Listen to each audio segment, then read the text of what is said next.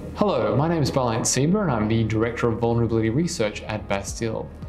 I'd like to talk to you about wireless-enabled video cameras or surveillance cameras. And cameras are interesting for two reasons.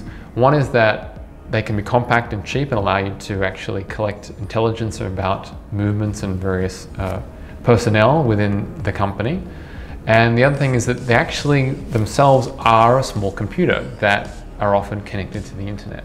So if you have this small computer that has inherent vulnerabilities in the software stack, as we've seen very, very clearly with the Mirai botnet, you can actually hack that and co-opt the camera to, instead of surveilling and recording and streaming video, say participate in another botnet or perform some sort of other malicious activity on the network or networks that may be in the vicinity. So with these two potential attack vectors or potential threats, it's very important to maintain a close eye on the airspace to see what wireless devices come up and actually classify and find these particular cameras.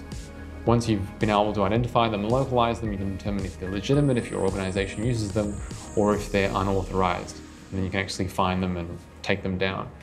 Thanks very much for listening. If you'd like to learn more, please visit our website.